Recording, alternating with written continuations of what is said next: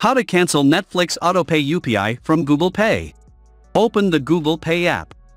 At the top right, click your profile picture. Select Autopay. You can find the status of the mandates in these three tabs. Live, mandates that are currently active.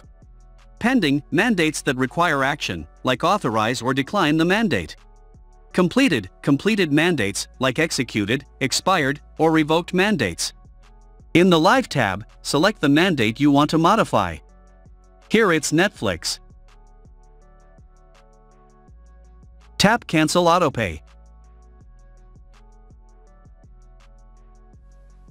Enter your UPI PIN.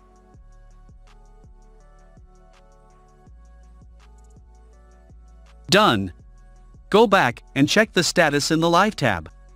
Hope this small video helps you. For more videos like this, please subscribe to our channel.